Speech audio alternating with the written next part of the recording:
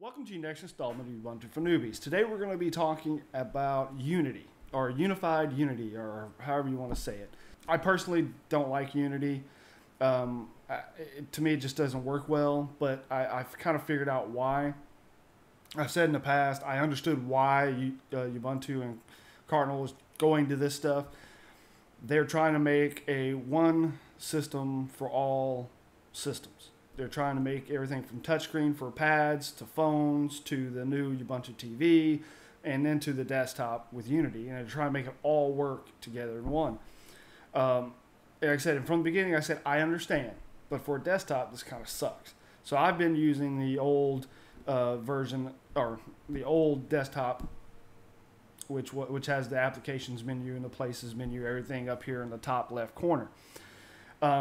But I created a video a week ago about Ultimate Edition 3.4 and how it gives newbies the chance to look at everything, be exposure to all the different types of desktops, blah, blah, blah. And from then I decided, you know what, I'm going to use nothing but Unity for 1 week and I'm going to figure this out. Because if this is what Ubuntu's going for, and I'm a Ubuntu guy, I really do enjoy Ubuntu. It works very well. I just didn't like the Unity interface. I need to get used to it. Plus, I started checking out Ubuntu 12.10, the beta releases that came out.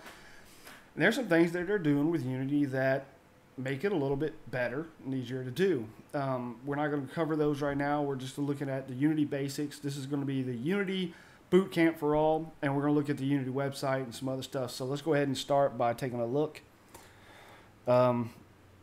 What is Unity? Unity is a range of technologies bringing simplicity, power, integration to both users and application developers.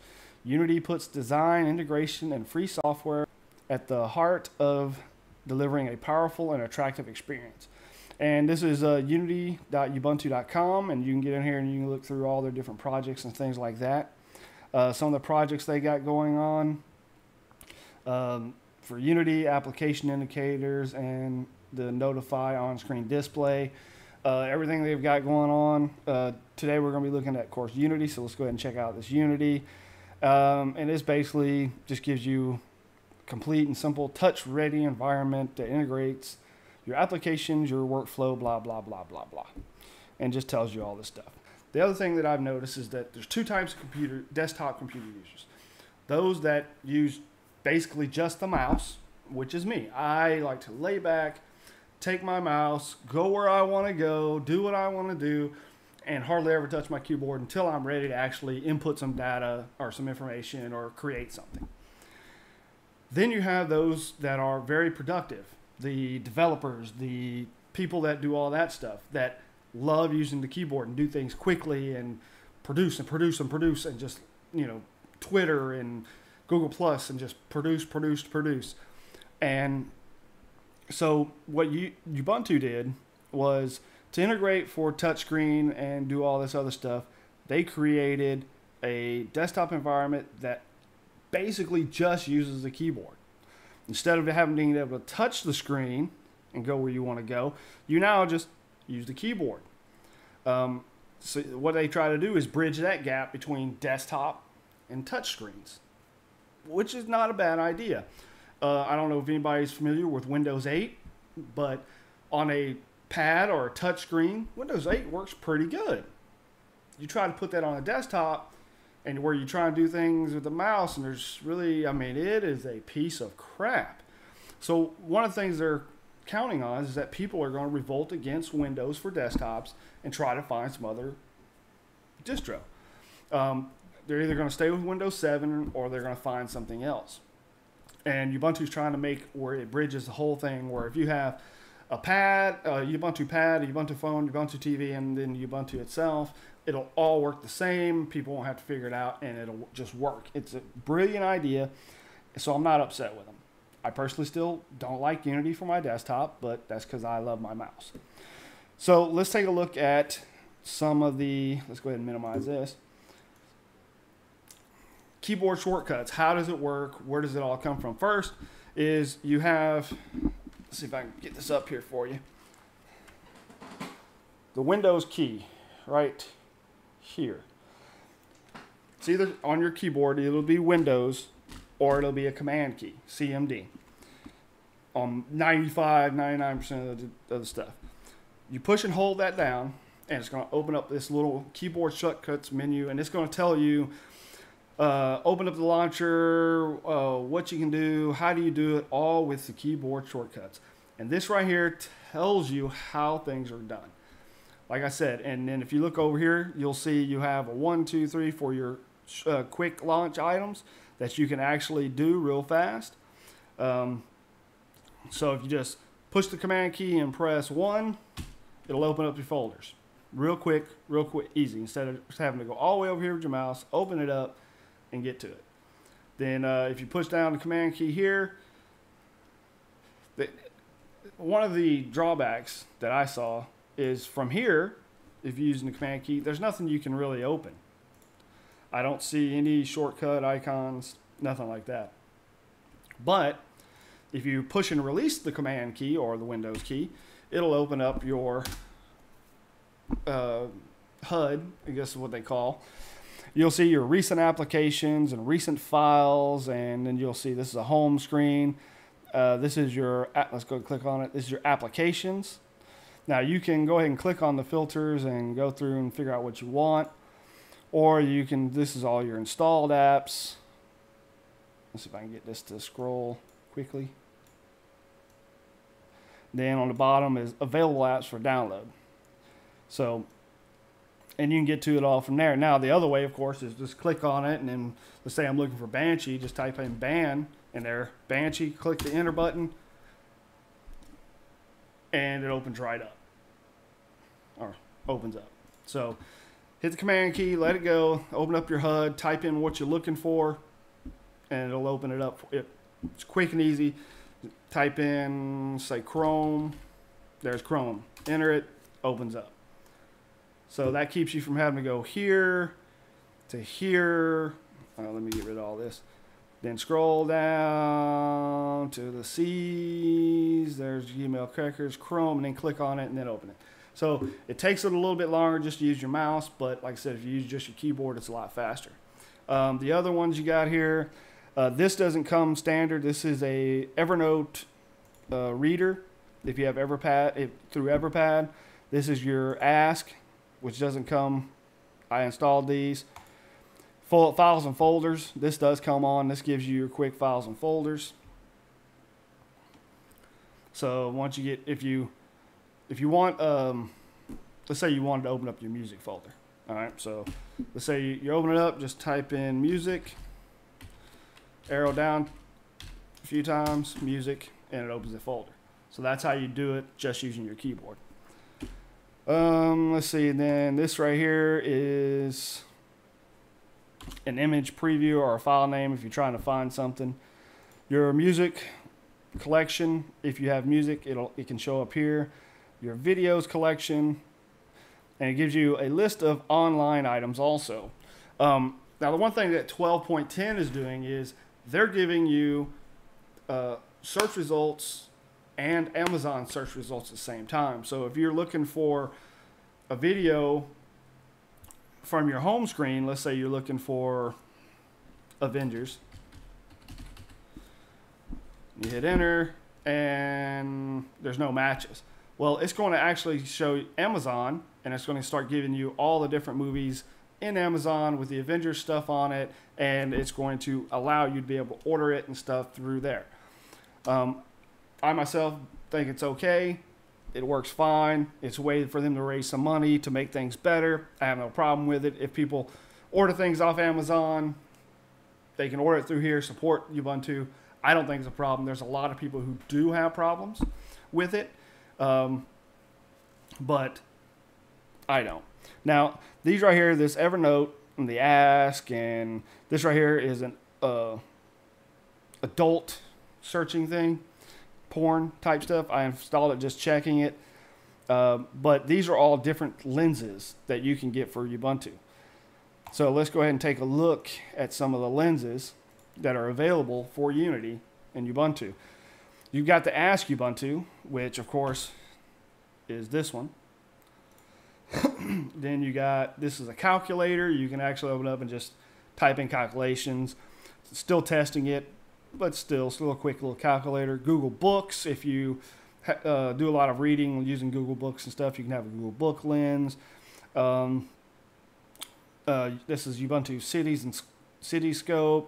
Gets you your map and time and weather and all the other stuff that's from the cities all around the world.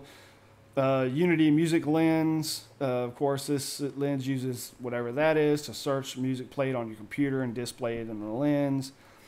Google Documents. If you use Google Documents, you can put this lens on and have access to your documents straight from the HUD instead of having to open up Google, go to Google Docs, then try to figure it out.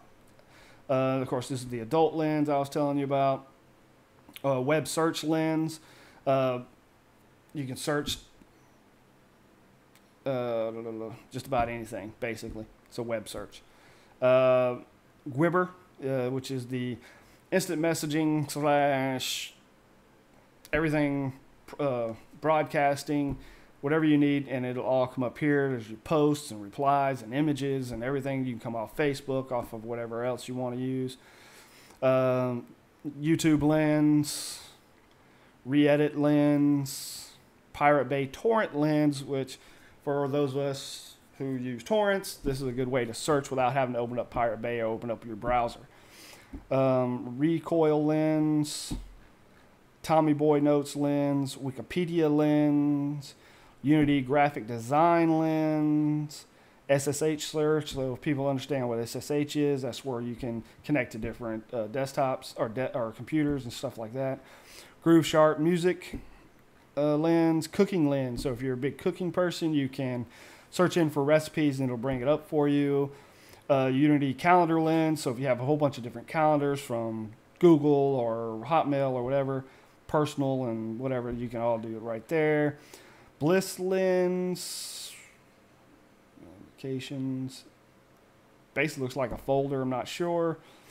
Then dictionary lens, Unity new lens, news.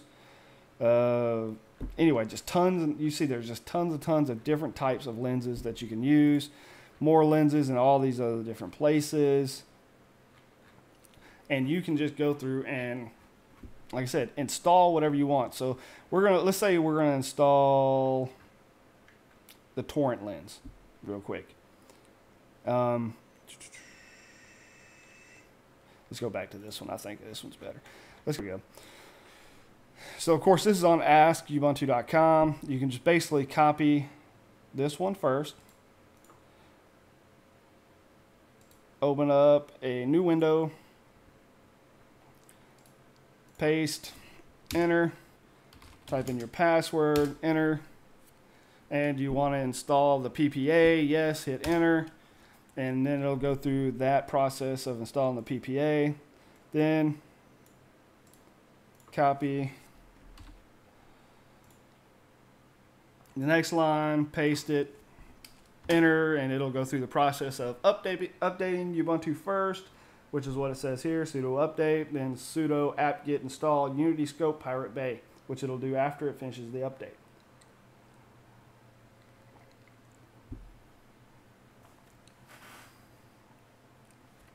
So from what I can figure that they are doing is they are trying to limit the applications you need to open up so you can do everything quickly from the HUD. So you don't have to worry about open up a web browser to search for torrents. Open up a web browser to search for things on Amazon. Open up the web browser to do mostly anything. You don't have to, go to ask.com or evernote.com or all these other things. You can basically try to do it all from the HUD. Like I said, still not a big fan. 12.10 looks promising.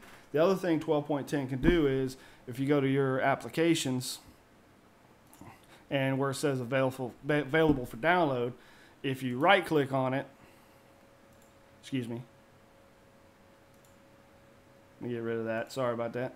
If you right click on it in 12.10, it's going to give you a description and then it's going to give you the option to install it or not. You don't have to open up Ubuntu Software Center. It is going to allow you to install it straight from the HUD. Ubuntu Software Center is great. It's a little slow, but it's great. has a lot of different things in there. But now you can get rid of the slow things. You just do it through this right here. Let's say you wanted to install, was it Zorion, I think?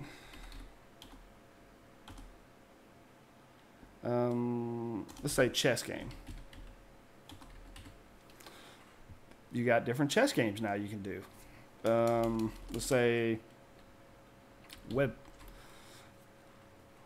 stuff, Empathy web browser, NetSurf web browser, all these different things for browsers. And you can, like I said, click on it, install it on 12.04. You can install it in Ubuntu Software Center, but in 12.10 you'll be able to install those straight from the HUD, which I think is a great thing. So now let's take a look, see if this is done. Files are downloaded good. Let's open up the HUD and see if it is not there. The torrent browser is not there. I'm going to log out, log back in, and see if I can find it for you. Give me 1 second. Okay, so now we have logged out and restarted our computer. So if we go to our HUD, now you'll see a little torrent icon here. And let's say you're searching for something. You can now search for it and get more results. And hopefully, download it from here. Instead of having to open up the browser, search for it, all the other stuff, you can search right from here. Now, I am in no way condoning illegal practices of, content that you shouldn't be getting.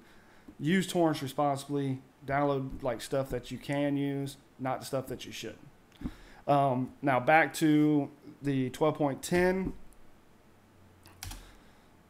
with the addition of the Amazon stuff right here. Mark Shuttleworth at markshuttleworth.com has put out a question and answer of why Amazon search results in the dash, and you can read it and see what his take is on it and things like that. You can also go back to his website and you can look at all the other archives and different stuff. His take on the Azure stuff, Cloud Day, and read all about it. Like I said, this is the guy that basically runs Ubuntu, so you might want to get used to seeing what he thinks and why he thinks the way it is. Now, so we've got Unity, how to use the HUD, how to use your keyboard. Like I said, push and hold the command key or Windows key, pops up with all your different stuff. Switch between applications, switch current applications, move focus, workspaces. If you hit Super S, it'll open it up. Go back if you want to switch to it. Other ones, Control, Alt, cursor keys. So Control, Alt, arrow over. You can see it opens up like that. You can quickly switch between desktops. And like I said, and the more I use Unity, the more I get used to using Unity. Okay, but still kind of, I don't know, fuzzy. So that's how you actually use Unity. Now I'm going to look at how do you actually toy around with the Unity bar over here and get it to look the way you want. So we're going to open up System Tools or Settings. Enter. And you're going to have, since this is Ultimate Edition 3.4, I have Ubuntu Tweak. But the way you do it without the Ubuntu Tweak is you just go to Appearance and go to Behavior. And now you can say, do you want to auto hide? Yes, I do. That puts it away. Sensitivity, do you want it to be left side, left corner? If you go back to look, down here on the bottom, launcher icon size. Let's go ahead and make this unhide so I can show you this. Icon size, you can make it as big and as little as you want. And behavior, you can hide it. Hit OK. Now, supposedly you're supposed to be able to take your mouse over here and it's supposed to pop up. Takes a little while. Me, just hitting the command key, hit the command key, it opens it up, and no problem. Now, let's say you don't want this LibreOffice Impress on here. You can right-click, and you can unlock from the launcher. Boom, it goes away. Let's say you want Chrome. So just type in Chrome, open it up. Oh, there it is. Once it pops up, right click on it, lock to the launcher. Come back up. And there you go. Now, haven't yet figured out how to move these into the directions of what I want, but that's how you set this up to be your quick launch bar. And you can hold down, and then now you got your numbers. Now, of course, the smaller you make this, the harder the numbers to see. So you'll have to play with that and make it do whatever you want it to do. But again, get used to using the keyboard shortcuts. That's going to make your life in Unity a lot better is if you're using keyboard shortcuts. So get used to using those and how those work out. And then Unity can be more user-friendly to us. Again, I'm not a keyboard guy, so I don't like Unity at all. So what do you do if you don't like Unity, but Ubuntu doesn't come installed or anything else? Well, they have made it simple and easy to go back to the default. The Ubuntu Classic, or however you want to say. Open up your Software Center. And it'll open up and type in gnome-panel. And this gives you your GNOME Classic look. No screenshots available. But anyway, the GNOME panel is an essential part of GNOME Desktop, providing toolbar-like panels, blah, blah, blah. And this will set you up with your panel on top, your panel on bottom, just like it used to. See, I've already got it installed because I don't normally use Unity. But that's how you install the GNOME Classic now. They do that instead of taking up space on their actually install system, or the install their ISO, so it doesn't have so much space. So they took that away. Makes it quick and easy for you to install it and go to GNOME Classic look anyway. So I showed you tips and techniques of how to use Unity using the keyboard shortcuts and how all that works. I showed you the different lenses and how to install them. So now you can go and you can search and you can find things that make your life easier with using Unity. I showed you how to use the GNOME panel or install GNOME panels to go back to the Unity Ubuntu Classic version. Like I said, 12.10 has some pretty interesting innovations for Unity. A lot of their stuff that's coming out, of course, is centered around Unity. And like I said, I understand. I'm not knocking them. Like I said, they've got to do what they got to do to try to make an all-in-one system for the future. And I get it. I have no problems. As long as they never take away my GNOME class or GNOME panel ability, GNOME Classic ability, I'll be fine with them. Again, I'm a mouse user, and that's what I like. So hope you enjoyed your quick tutorial on Ubuntu Unity and how to use it, or excuse me, Unified Unity, and how to use it and how to set it up and everything like that. Hope you enjoy. Talk to you next time.